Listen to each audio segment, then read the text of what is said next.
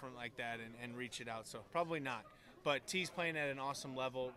I mean, we needed huge plays to win that game, got them, and we're going to need them again. We got 3 weeks and try and extend our season. What did Joe Burrow get you guys for Christmas, and did Jake Browning get you guys a gift? We haven't gotten any gifts yet. I think they're coming. I don't know. I know Joe definitely got us something awesome, I'm sure.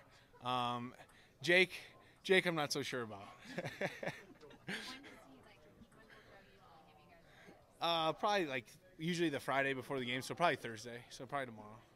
Yeah. Cincy had tattoos. I'm not familiar with this part of the story. It's a developing story here.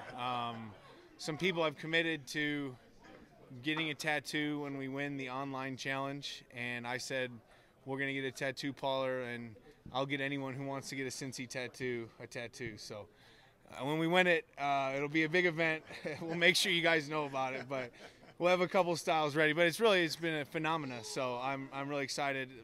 Thank you guys so much for everything, because it wouldn't be possible without the media and this fan base. Is the tattoo Cincy with the 3 scratches, or is it your face wearing the hat?